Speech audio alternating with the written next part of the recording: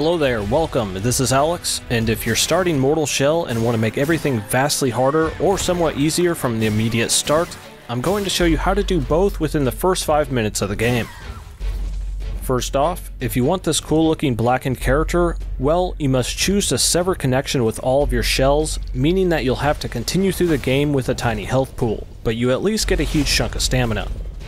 You will pretty much be dying in just one hit with this optional challenge, so highly not recommended for your first playthrough, or if you're trying to prove something, go right ahead.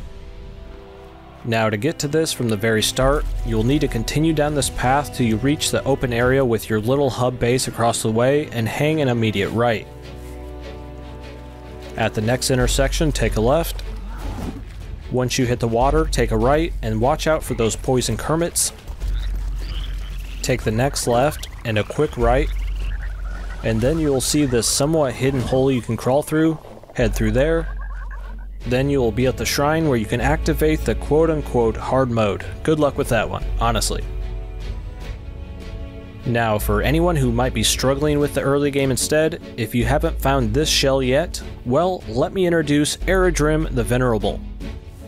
This shell class can make the game quite a bit easier in a way, since this guy can take a huge beating thanks to his maxed out durability stat. His downside is his low stamina, which is somewhat of a penalty, but his huge HP bar more than makes up for that, since it gives you a little more time to figure out enemy attack patterns and actually learn a little quicker. If you want to go grab this at the very start, at the first split, actually take a left to pick up the first shell class, which will make this short run a little easier. Continue down this path till you reach the opening straight across from your home base with the big bell on top of it, and then take a right. Take a left at the next fork, and then a quick left again before you hit the water.